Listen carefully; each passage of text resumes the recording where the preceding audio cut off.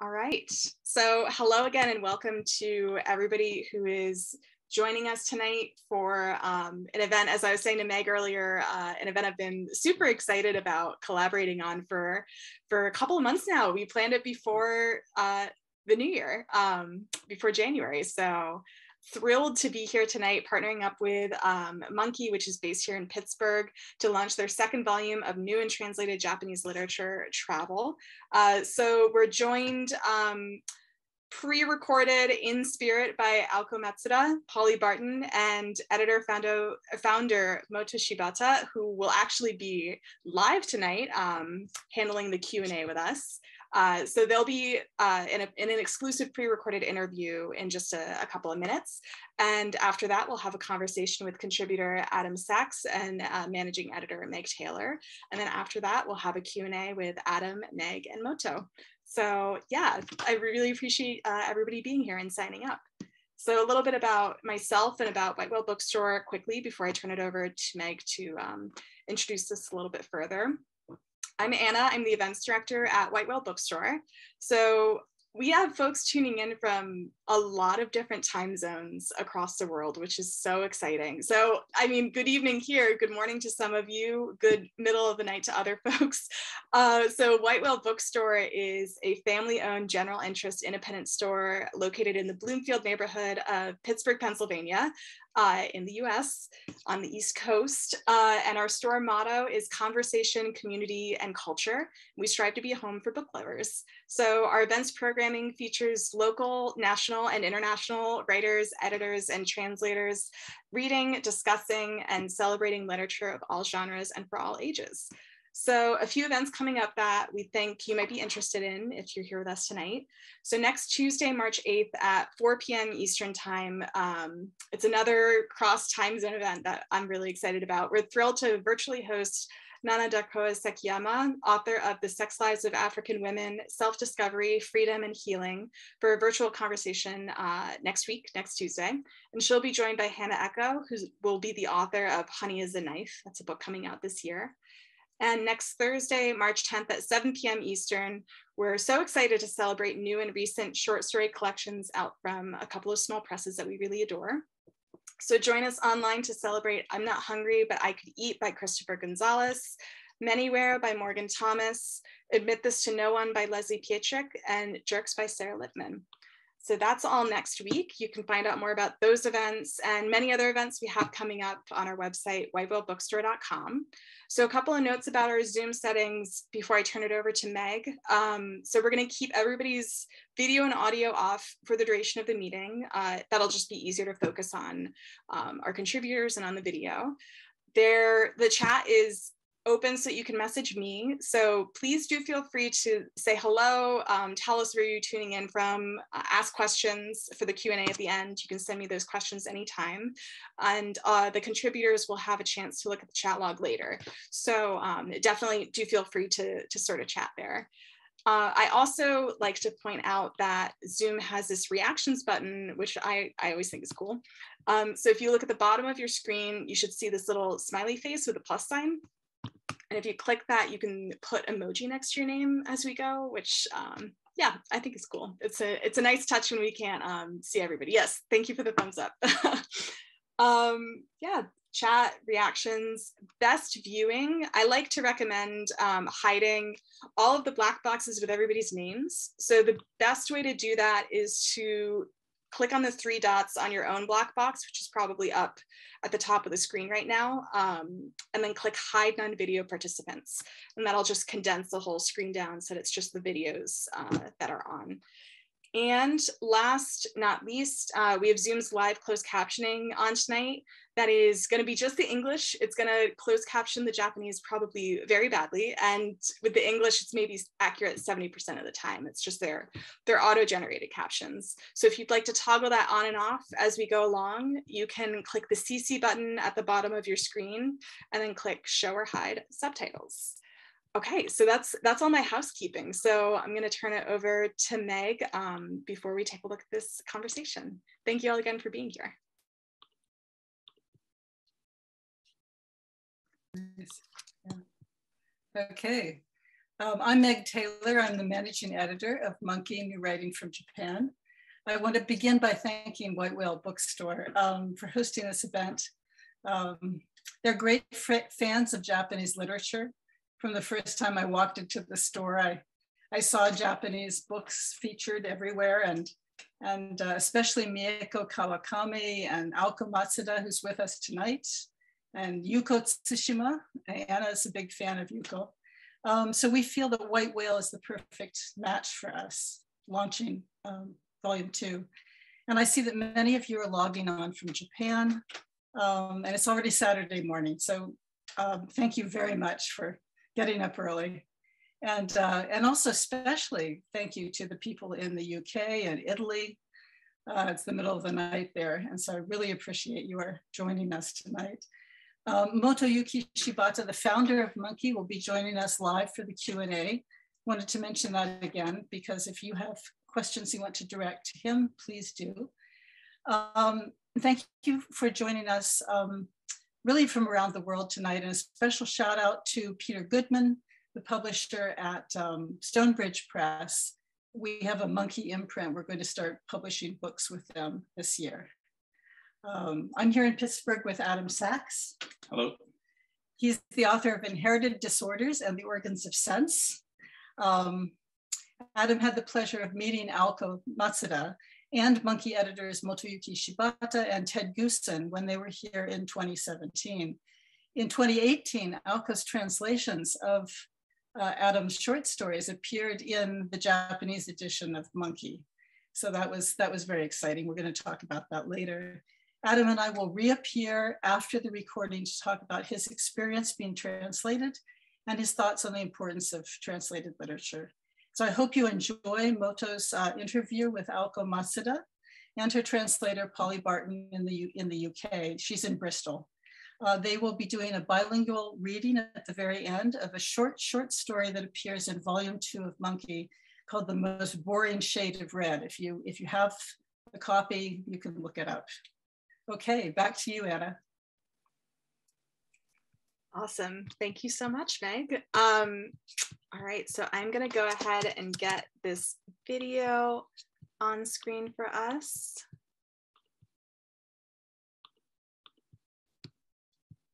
Okay.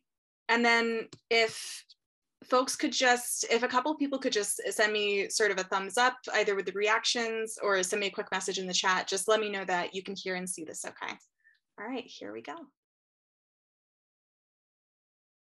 Hello, my name is Moto Shibata. I'm one of the 3 editors of the Monkey magazine. I have a very fond memory of launching the final issue of Monkey Business, our previous magazine in Pittsburgh back in 2017. And I'm very happy to be back, so to speak, even if it's only virtually. I'm talking to you from Tokyo, and this evening I have invited 2 of our Monkey regulars, Aoko Matsuda, an author from Tokyo, and Polly Barton, a translator from Bristol. As some of you may know, this book, Where the Wild Ladies Are, written by Aoko, and this is the Japanese original, and written by Aoko. US version. Oh, that's the US version, yeah, edition, and translated by Polly. This book was the winner last year of the World Fantasy Award in the Best Story Collection category. So I'd like to congratulate both of you once again on winning the award. So probably could we start by asking how you feel about winning the award? Could you start, Aoko? Okay, so it was it was totally unexpected, and I was so surprised. But when I wrote this short story collection, I really wanted to make it very joyful and playful, using various forms of writing. So I guess this award is one more joyful moment. One more joyful element added to Where the White Ladies Are, I guess. And I'm very grateful to Polly for translating my Where the White Ladies Are. Thank you so much, Polly. Okay, so how do you feel about it, Polly? Similarly to Aoko, it was really unexpected. I mean, I think for two reasons, just winning an award was unexpected, but also I think the fact that it was fantasy. Like, you know, in my head, I guess I'd never really classified Where the Wild Ladies Are as fantasy. I'd heard it spoken of before as speculative fiction, and that kind of, I hadn't really seen it in that way either. But then when I, you know, I think that can be one of the nice things about awards and these kind of labels in a way, because they do sort of open up a new aspect to it. And you know, if someone were to say to me, why isn't it fantasy? I couldn't give a reason. You know, obviously it fits very well in that category in a way. It's just my ideas about, it's different to what I conceive of as, you know, fantasy as I know it within an English speaking market, I guess. Right, yeah. And all the stories in Where the Wild Ladies Are, they are based on traditional Japanese ghost stories. So I'd like to ask Aoko how you came up with the idea of doing a sort of new take on those traditional tales. You know, what made you, you know, do that? Like from my childhood, I've always loved Japanese traditional ghost stories, and especially Japanese like female ghosts and monsters. So, but like as I grew up, I somehow noticed that in those stories, women are kind of treated very badly, like as if they have no rights. So I have some kind of mixed feeling towards them. Like I love them, I love reading them, but at the same time, I feel very sad and feel so sorry for the women who had no choice but to turn into the ghost or the monsters. So what I wanted to do is to revise them and make a safer place for female ghosts and make them happy. And with the process of writing it, I was able to feel happiness too. So this is kind of happy, experience for me. Wow, that's also, again, a joyful element of the book. Yeah. Wonderful. Okay. Yes, as you said, you know, Japanese women in those traditional ghost stories are treated really badly. I mean, we've been knowing those stories for a long time, but somehow we never really realized it. But these days, we are finally beginning to notice it. And Polly's brief introduction to each story makes it very, very clear.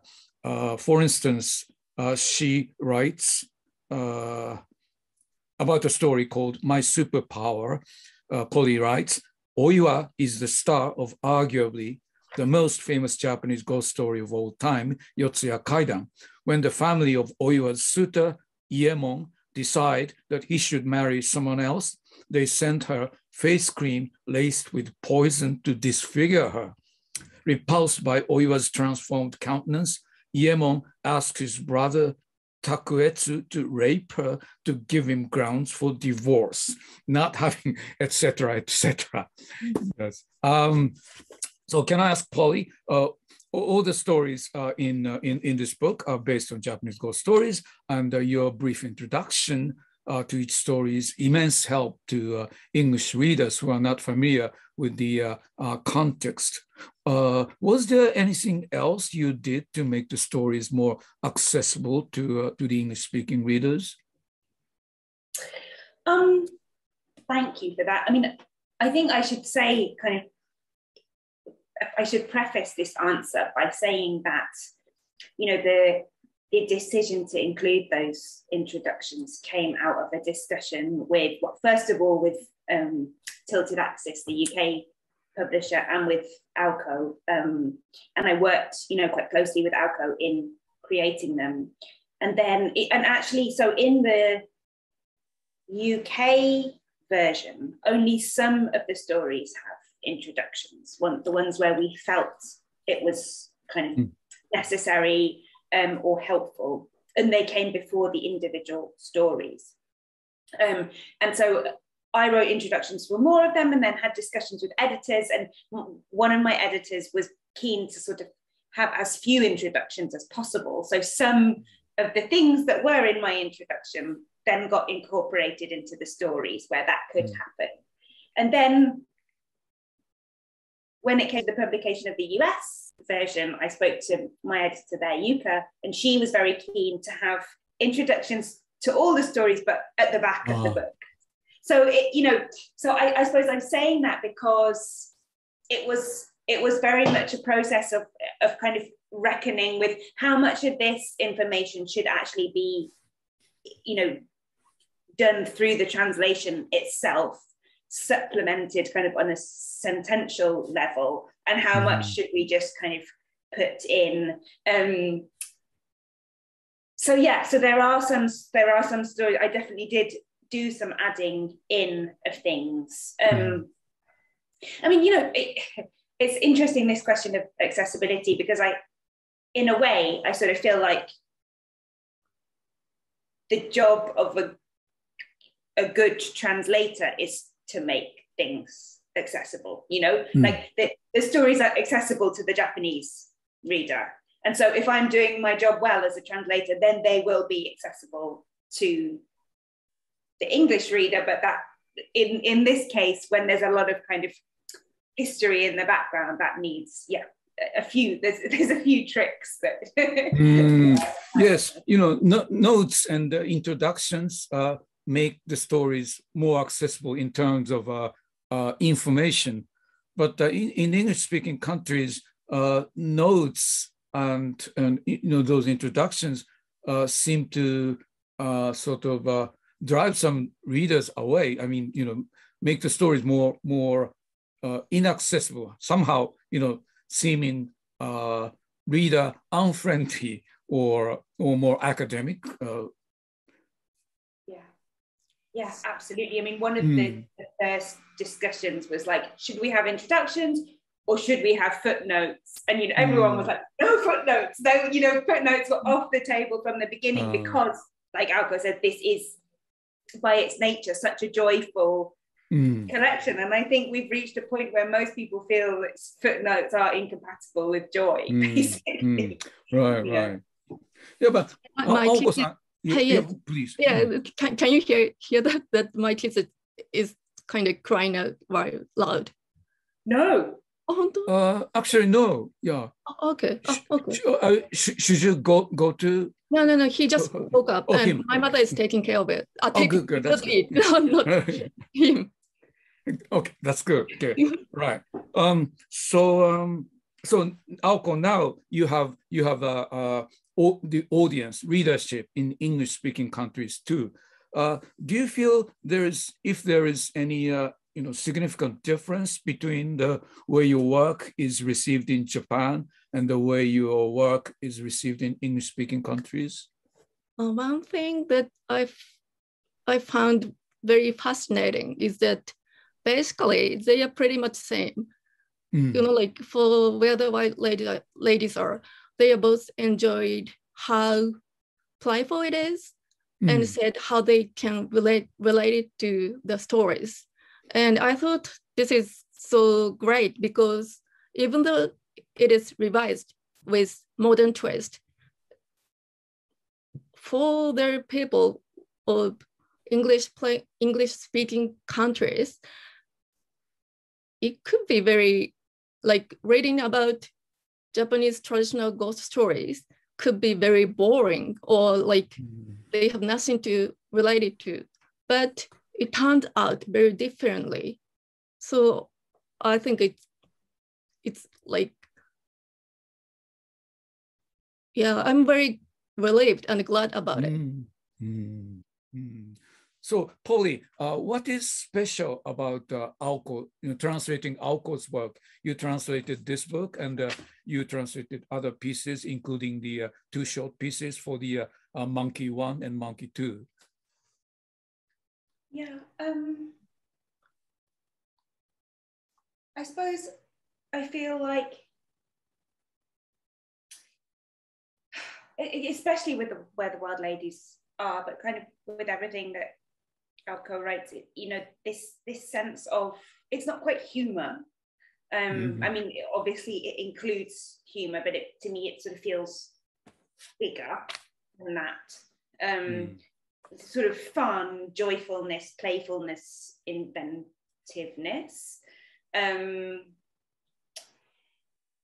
feel like capturing that sense of it is very high up on my list of priorities when I'm translating Aoko, which I think, at times, sort of remembering that can, obviously I try to be as faithful to the Japanese on a kind of sentential level where I can and where that works. But I think at the times when I feel like it's not quite working, because the playfulness feels quite high up on my priority list, I feel more empowered to go a bit more off the rails sometimes. And then if I want to go really off the rails, then I will check with Aoko and make sure that she's okay with that.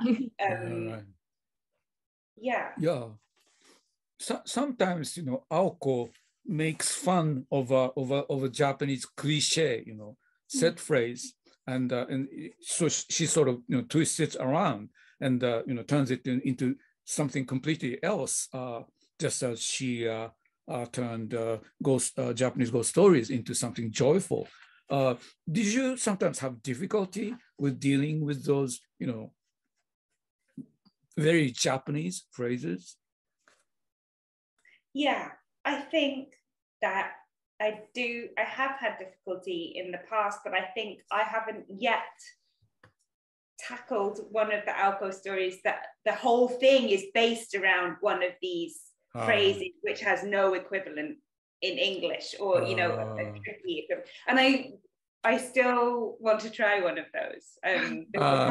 There's a couple I really love, but I still, they're kind of in the back of my mind, and I think, like, can I make this work? And some days I feel like I could, and other days I feel Right. Yes. Back in 2007, Aoko was in Pittsburgh too, and she did a wonderful conversation with the author of this book, Inherited Disorders by Adam Sachs. And this book is a collection of very short stories about father and son. And Aoko translated some of she's a wonderful translator too. Aoko translated some of the stories in this book for the Japanese version of the Monkey magazine. And she also wrote a short story of her own, sort of a parody of these stories. And it's called Chichi to Senaka, Father and His Back.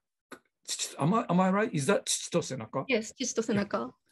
Yeah, thank you. And that's based on Japanese phrase, Chichi no senaka o mite sodatsu, grow up, for a son to grow up looking at his father's, it could be about a daughter too. So a child to grow up looking at their father's back, meaning sort of learning silently. I mean, not without really being told by their father, but seeing how their father behaves, and they learn and grow up. And you sort of turn it into a joke and write about a father who tries never to show his back to his son. And are you very conscious about sort of making a parody of those cliches and phrases? Yeah, and for the piece, I wrote. I mean, like, I was trying to write as funny as Adam. So. Oh, right. Yeah. Yeah, but yes.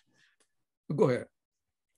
Yeah, because like there are many phrases and expression in Japan which are based on kind of like old-fashioned thinking. I mean, like kind of, I don't know how I kind of forgot how to say it, like henken. Prejudice. Oh yes.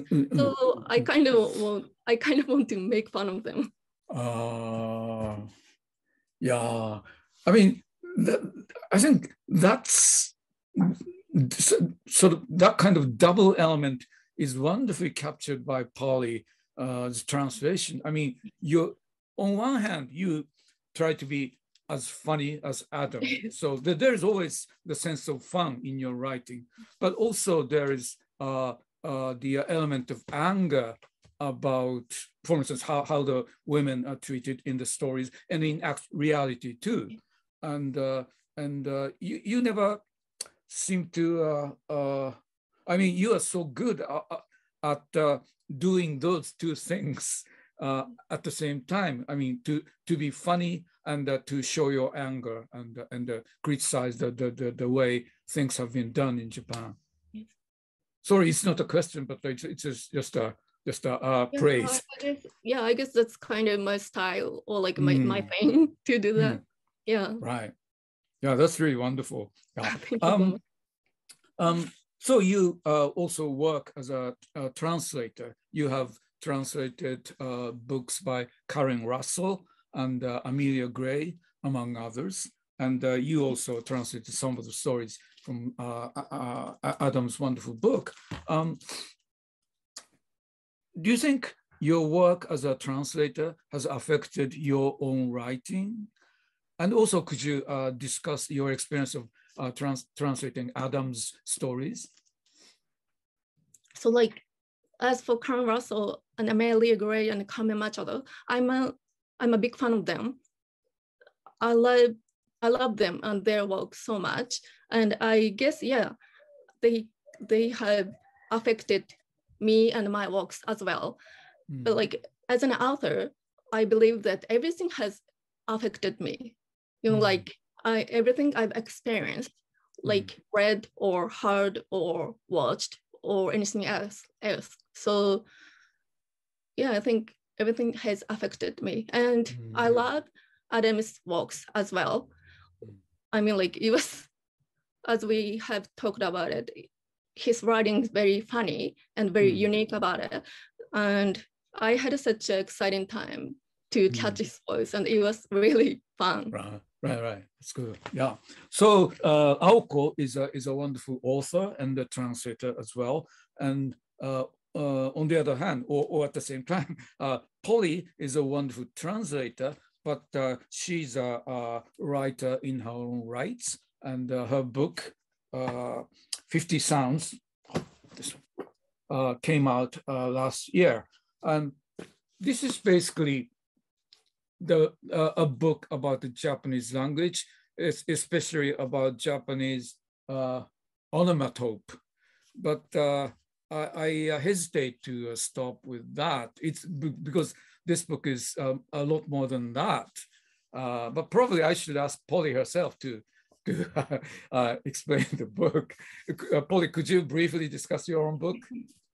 Yeah, sure. It's funny, you know, when it first came out, I got quite good at kind of giving a brief explanation of it, and I think I've lost that ability now, but I'll give it a try.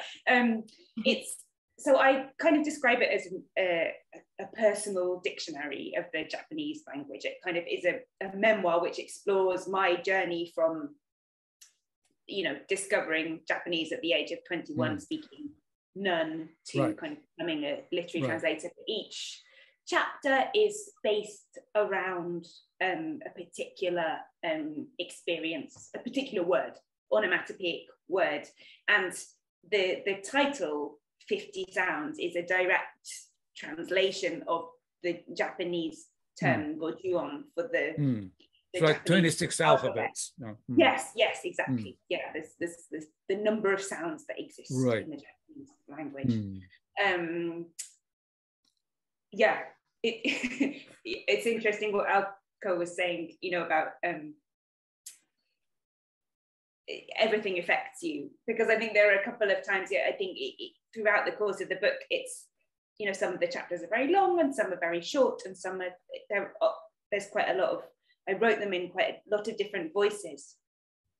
And that was it. I was writing it at a time when I was translating a lot of Aoko and got quite used to writing in her voice, I think. And then there would be times when I was writing her, am I writing as me or as Aoko? It's like the Aoko in English is like a mode in my head that I can actually do and slip into without kind of necessarily realizing it. That's nice. Is the book coming out in the US? It is. It's coming out very soon, I think, in March. That's good. In March. In March. Yeah, same That's great. title. That's wonderful. Okay. I could go on a lot more, but I think I should. It's time I asked you to do a reading. Wonderful piece in each issue of Monkey. But since we are launching this new issue, could I ask you both to read the piece in this one bilingually? Sure. Okay. So should I start? Yes. Okay. この世で一番退屈な赤。この世で一番退屈な赤は生理の赤。理科がそう思うようになったのはいくつの頃だっただろう。初めての生理が何歳だったのかも覚えていない。驚いた、恥ずかしかった記憶はある、トイレで。でもその記憶は理科にとってはいつまでもとらわれるようなものじゃなかった。だから男の脚本家が書いたドラマに所長の場面が出てきたり、僕はちゃんと女性を書きたいから設定を考えるときには所長の年齢もしっかり決めますね。なんてそいつがインタビューに答えていたりすると、なんだかちょっと笑ってしまう。女イコール生理って思ってるんだろうな、この人って。The most boring red on earth. The most boring shade of red on earth is period red. How old was Rika when she came to feel that way? Hard to say. She doesn't even remember how old she was when she got her first period. She remembers being there in the toilet stall, feeling surprised, feeling embarrassed. But the memory wasn't the kind that kept its grip on her forever. When she saw a scene in a TV series written by a man showing a girl getting her first period, saw the same scriptwriter saying things in an interview like, I want the women in my work to be fully fleshed out as characters. So when I'm writing my scripts, I make sure to decide what age they got their first period. It made her smirk. This guy thinks women equals periods. 驚いた、恥ずかしかったトイレからもう10年以上経って、生理の赤はすっかり見慣れて、もう大して驚きもない。そうですかってそれぐらい。大半はすでにナプキンに吸収された後で、その赤は遠くて、本当に赤だったのかよくわからない。あれはもう何の色でもないよ。Over 10 years had passed since the surprising, embarrassing moment in the toilet, and Rika had grown thoroughly used to the red of her period. Oh, right, I get you. That was about the size of her reaction when it came. Once most of it had been absorbed by the pad, the red seemed at a distance, so that she wasn't convinced it had ever really been red in the first place. It was no longer any color at all. そんなわけで、最初に気づいたとき、理科は確信が持てなくて、とりあえず気にしないことにした。目の錯覚、目の錯覚。生活していると、学校に通っていると、働いていると、自分の体は自分のものじゃないみたいに感じることの方が多かったし、自分の体に気を配ることよりも、気を配らないことの方が褒められるような気がした。身だしなみは別だけど。理科は知らないことがたくさんあったし、特に体の話なんて、頭が痛いとか腰が痛いとか、そういう日常会話に収まるレベルぐらいで、突っ込んだ話は周りの子たちも誰もしていなかった。だから実は、この現象が他の子にしたら当たり前のことだったとしても、理科には分かりようがない。Which is why, the first time she noticed the thing happening, Rika couldn't be sure and decided not to pay it any mind. A trick of the eye, that's all, a simple trick of the eye. When going about her life, going to school, going to work, more often than not, she felt as if her body was not her own. And actually, it seemed to her that she got more praise for not paying attention to her body than for attending to it. Of course, paying attention to her appearance was a different thing altogether. There were many things in the world Rika didn't know, particularly when it came to bodies. The furthest that everyday conversation strayed into the topic was more or less the I've got a headache, I've got a backache level. Nobody around her would talk about bodies in any depth. And so Rika had no way of knowing if this phenomenon was, in fact, totally natural to other people. 生理の血がオレンジ色だった。お風呂でコンディショナーを流しているところだった。薄めに開けていたリカの目の端をオレンジ色の筋が流れていった。は？リカはぎゅっと目を閉じると顔にシャワーをバシャバシャ浴びた。焦って必要以上にシャワーヘッドを顔に近づけたので、バシャバシャというより直撃って感じだった。視界がクリアになると、新たなオレンジ色の流れが生まれているのが、今度ははっきりと目に映った。その流れは、リカの股の間から始まっていた。オレンジジュースだ。リカは信じられない気持ちで眺めた。よく見ると、オレンジ色の流れには繊維質が混ざり、果汁 100% かとリカはぼんやり考えた。リカの生理の血はオレンジジュースになっていた。厄介な事態の出現に対処すべく、ここで目の錯覚にご登場いただき、リカは風呂場から出ると、体を拭き、下着に足を通し、ナプキンをつけ、引っ張り上げ、一丁上がりとした。Her blood was orange. There she was in the bathroom, rinsing the conditioner from her hair, when out of the corner of her eyes, that were open just a crack, Rika saw a streak of orange go gliding past. Huh? She squeezed her eyes shut, holding the shower head up to her face to splash it clean. In her consternation, she brought the shower head too close, so it was less of a splash and more of an assault.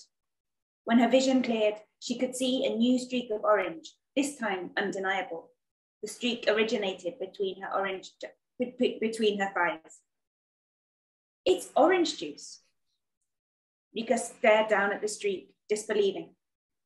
On closer inspection, there were fibrous strands in it, making her think of freshly squeezed orange juice. Her period blood had become pulpy orange juice. She had to find some way of dealing with this situation, and so it's just a trick of the eye made its entrance.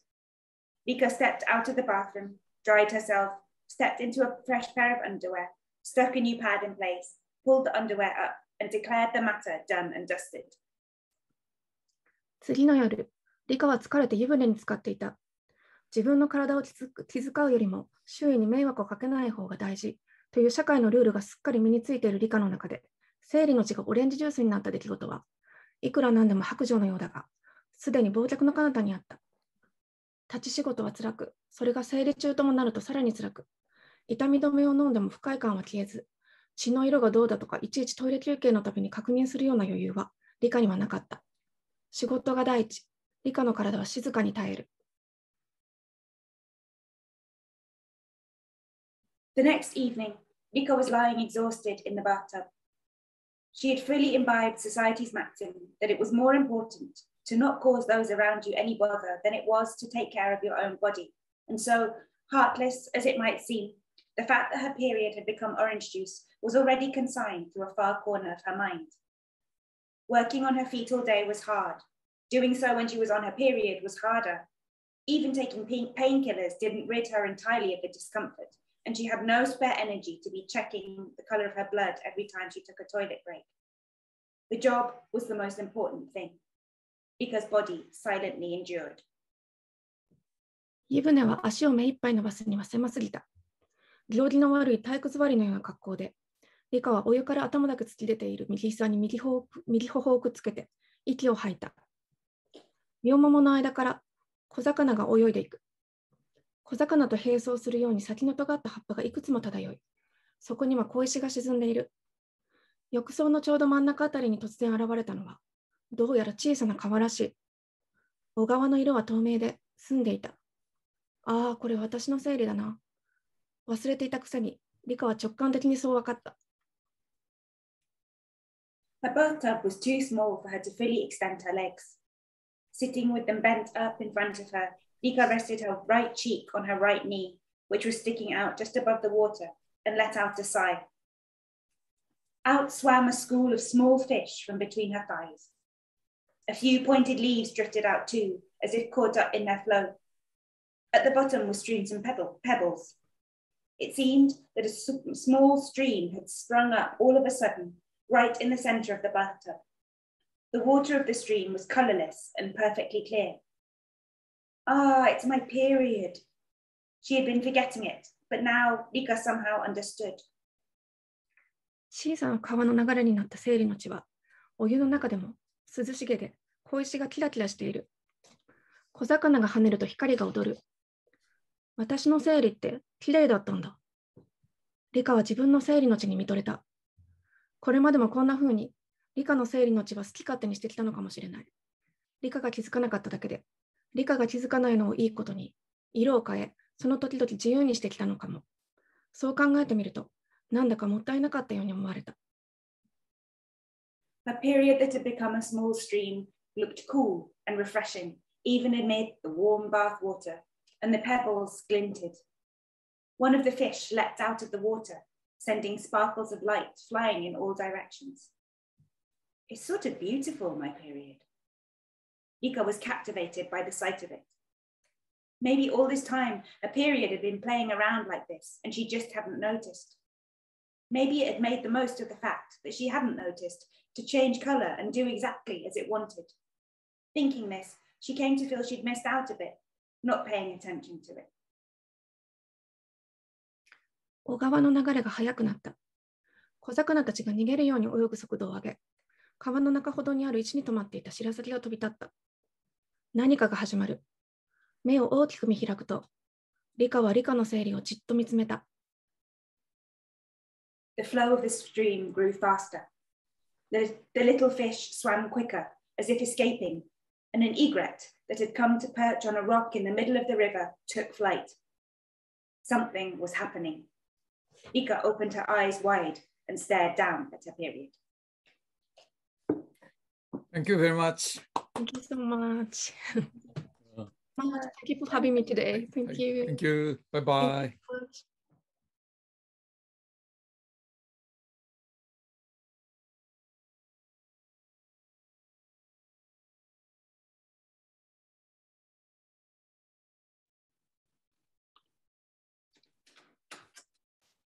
Okay, so I'll turn it over to them for the conversation.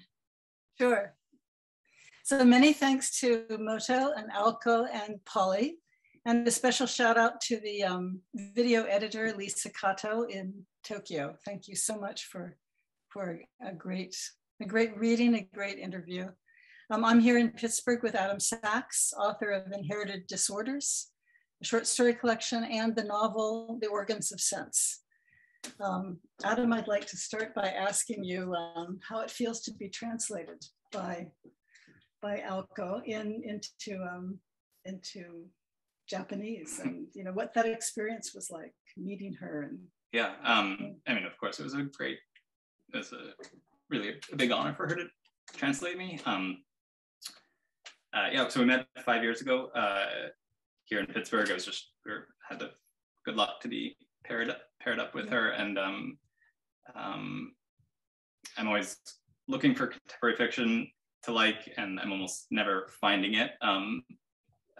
So just to be sort of randomly handed someone and find that it was so good as Aoko's work is. So and to be sitting across from her. So, yeah. But just the random, I mean, because I look for it and I don't find it, and then here it is. It's just put in my lap. Like how strange and funny, and especially the sort of deceptive lightness and simplicity and kind of naive quality, the knowing naive quality. Those are things that I'm always sort of aiming for in my own writing, and immediately felt a kinship with her writing. So it's really nice that she translated, and it's great to have known her for these past few years. Yeah. And then she loved Adam's work so much that she kind of, riffed on it in her own story, which we're hoping to translate into English. So sort of complete the circle. And that'll be quite an amazing experience for you, I think, to have that her riff on your stories then translated into English, because you share a sense of humor. Yeah, I'm sure it'll come out better, my sense of humor being translated. Like she said, she caught my voice. I'm sure she caught my voice. Yeah, I love the way she said that. She caught your voice. And as you were saying, just the metaphor that she's playing with, which when we heard it meant something to, like, when I heard it, that she's spent her childhood watching her father's back. It made me think of Thomas Mann's children saying that they always saw their father's office door slamming shut in their face. So I thought it was I immediately, and my book is filled with like moments of the inability to communicate with your dad. So that was turned around, that in Japanese is a positive thing. Metaphors. Right. Maybe I think there's something provincial about whatever I'm. My constant need to communicate with my dad is some weird Americanism or something. No, whereas right, versus watching what he does. Right. Yes. Has your work been translated into other languages? Yes. It's my first book. It's into Polish, and my novel into Dutch, French, and it just came out in Brazil and Portuguese. Okay. So not. And the stories as well? And then the individual stories into Japanese, into Russian, Farsi. Okay. Serbo-Croatian. I don't know, random, not the ones I would have guessed, but right.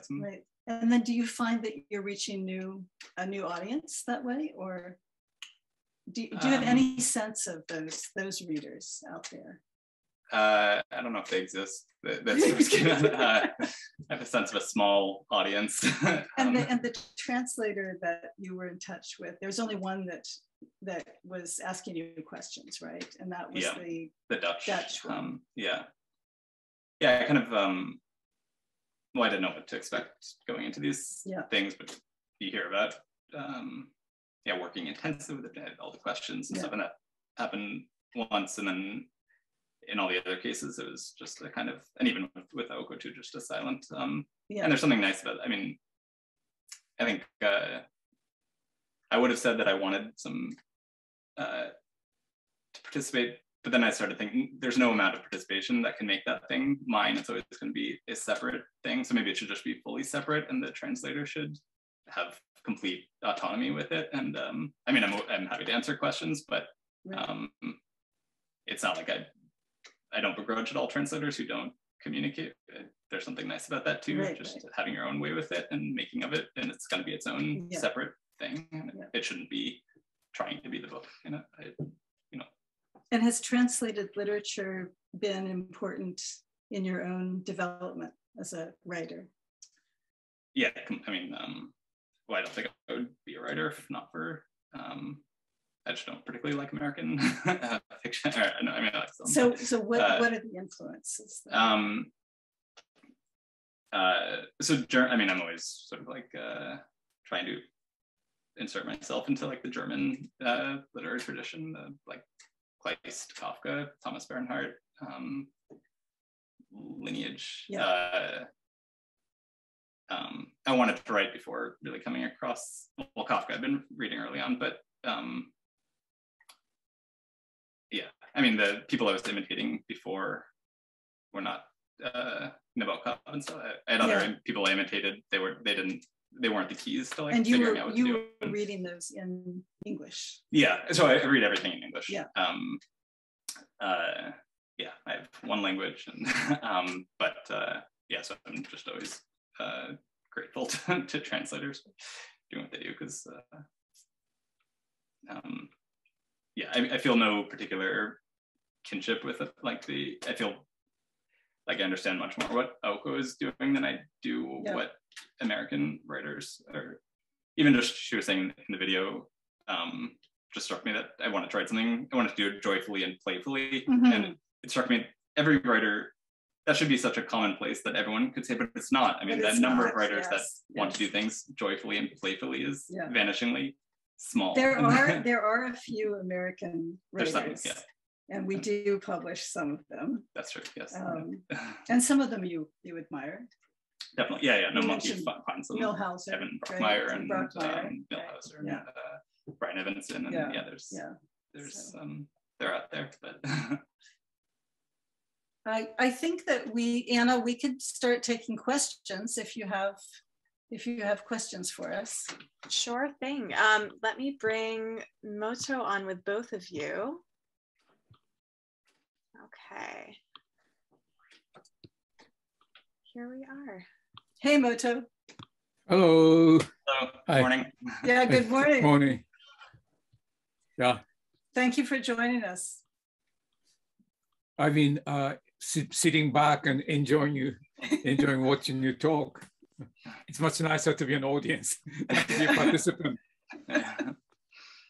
Well, yeah, I like to thank everybody from the White Whale Bookstore to make this possible. Thank you so much. Yeah. Okay, let's take questions. Yes. Anna, do you have any? Oh, yes. Would you like me to hop back on yes, to would read you them? mind? Okay, great. Yeah, because I can't see them. Oh, awesome. I can do that. Okay, as long as you don't mind if I crash No, the party with the three of you. Crash the party. Thank you, Moto, and thank you for sharing the photo of our tote bag. That meant a lot. You're very welcome. My pleasure. Oh, yeah. Thank you for the wonderful tote bag. Yeah, lovely. Absolutely. Okay, so we have a couple of questions here. First one I've got here is, hi, possible question. I always assumed that translators basically did straight translations, which may be expanded to cover concepts and ideas that don't translate directly. It was surprising to hear how Polly said that she added context that she wrote for the story intros. Is that normal? Moto, why don't you take that? Well, it really depends. And that varies from countries to countries. In Japan, we tend to prefer to add notes, even footnotes. In Japan, somehow, footnotes are not enemy to the sense of joyfulness, and readers don't mind having a lot of footnotes to explain things.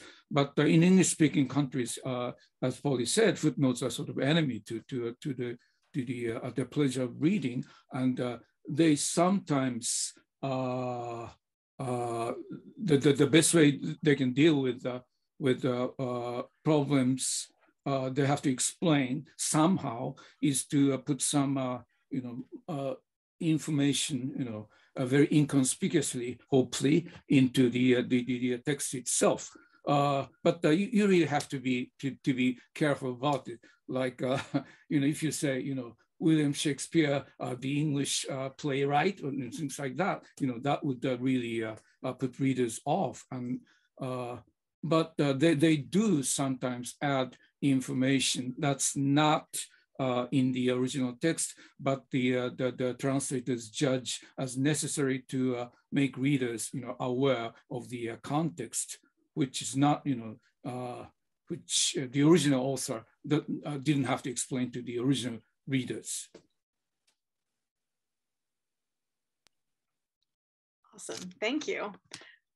So on that note, we also have a question, sort of a different tack with translation in terms of the language, but I've so loved all the recent conversations with Jennifer Croft and Olga Tokarczuk about translation and how Olga feels Jennifer focuses most on capturing the spirit of the text instead of the literal words.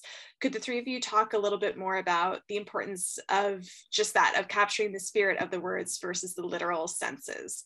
And just for context for folks who aren't familiar, Olga Tokarczuk just came out in English in the US with the Books of Jacob, which is like a 945-page epic translated from Polish.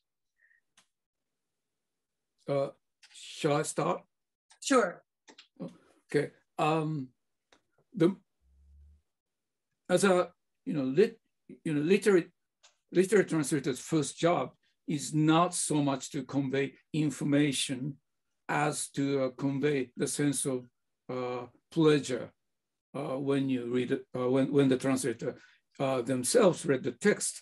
Of course, I'm using the word pleasure in a very wide sense. The pleasure could include surprise, or even sometimes in the sense of pain in a revealing way. And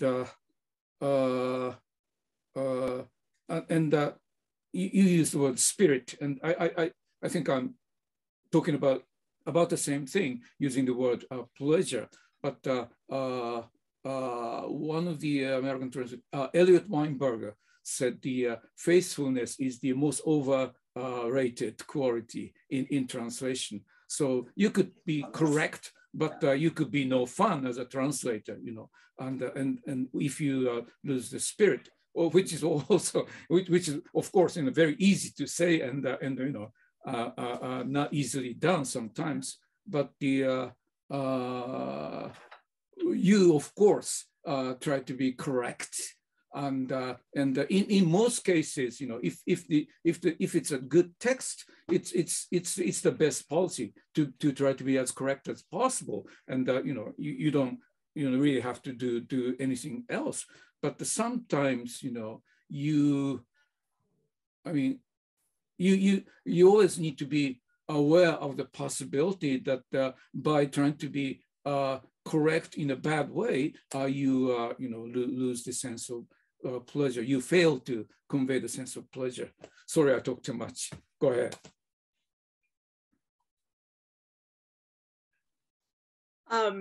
Meg and Adam, do you have any thoughts on that, or you lose the sense of? I was thinking of the successive waves of like Kafka translations that sort of were trying to. You might lose the sense of strangeness.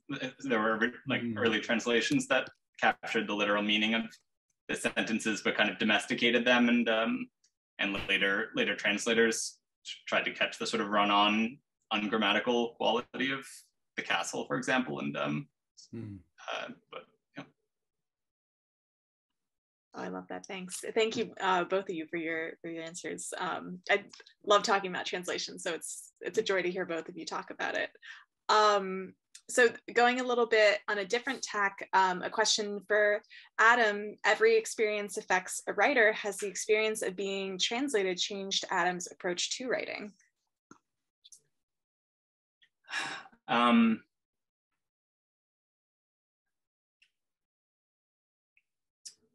don't know. It's kind of a thrill when it happens, and it's nice to see this thing, and you don't understand the letters, but I can't read it after, and I think if I spoke a different language and saw myself translated, then it might have some impact on the writing. But being this American, pathetically single language type that I am, it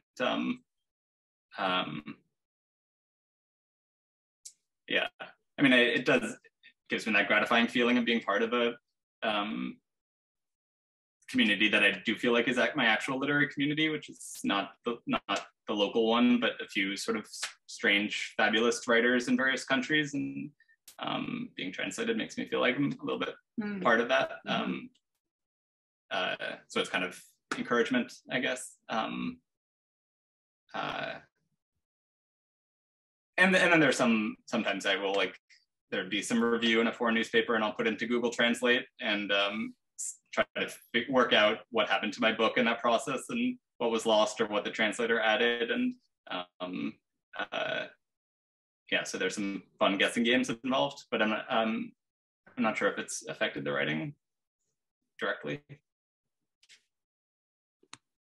Totally. Oh, that's really interesting. Thank you. How do we feel about taking a couple more questions before we close? Sure. Okay, cool. And maybe one or two more. Yeah. Okay, awesome.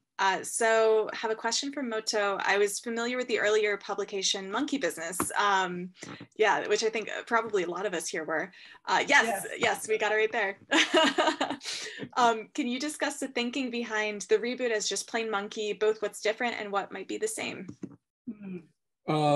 With Monkey, probably Meg could discuss this too better than I do, but basically we are more conscious about the visuals. Yes. With Monkey Business, both in the Japanese versions and the English versions, I basically used to think that the text is everything. Visuals are fine, but it's literature and the words are everything. And I still think words are of course important, but if you have a good visual, and coupled with the good words, sometimes 1 + 1 can be more than 2, and that's what we are trying to do with the Monkey. Meg? Yeah. Well, it's actually inspired by the Japanese design. So I don't have one handy. Great. So there's the Japanese one, and we use the same cover, but the inside is completely different. But Moto, could you just, actually, you don't need to open it.